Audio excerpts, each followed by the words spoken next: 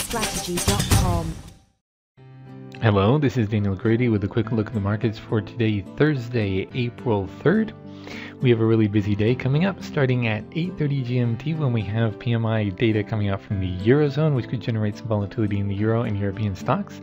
At the same time, we also have Purchasing Managers Index, which is PMI for the United Kingdom, which could also generate some volatility in the pound and in British stocks. Half an hour later, we have a retail sales index from the Eurozone, last major data that coming out before the ECB policy meeting, which is at 11:45 GMT. A survey by Bloomberg of economists shows that the expectation is for the ECB to continue with its policy unchanged. 15 minutes later at 12 o'clock GMT, we have a press conference by the ECB President Mario Draghi. Investors are going to be taking a close look at this, which could generate some volatility over the next hour, which is usually how long this press conference lasts, looking for forward guidance from the ECB. Half an hour later, 12:30, we have weekly employment data from the United States. And then at 2 o'clock in the afternoon, we have ISM non-manufacturing composite, which could actually have more of an impact on the markets than the manufacturing ISM that we had released on Tuesday. Going over to the markets, the S&P 500 yesterday continued to higher by 0.3% and reached a new record high once again. The optimism continued during the Asian session, with Asian markets going up again for the 7th consecutive day, the largest upward streak so far this year. This was also after there were stimulus measures implemented by the Chinese government.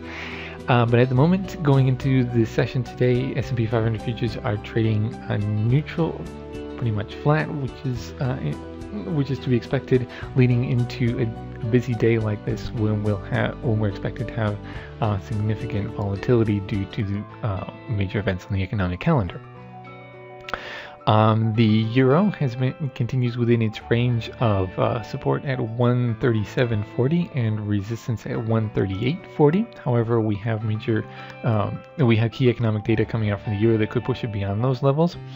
On the downside, we could be reaching 136.50 in support, and on the upside, 139. The pound has also been continuing within its range of 166 to 166.80. However, it's at the very close, just a hair above 166 at the moment. If it were to break through that, it would be heading towards the bottom of this long-term trend line, which is at 165.40 at the moment. And the yen, the dollar-yen pair pushed above resistance, at 103.75, which is now turned into support, but it's been encountering some significant headwinds at the moment, and it might come back through and reach for the next level of support, which is at 103.40. However, if it were to continue its move on the upside, resistance is at 104.75. And finally, we have gold, which, as we've been anticipating, began a short correction here yesterday. Moved on the upside. RSI still showing that gold is still oversold, so we might have this correction might continue over the next couple of days towards 1,310, or it might break through this preliminary support level as it continues towards 1,265. And that's it for today. Thanks for watching and happy trading.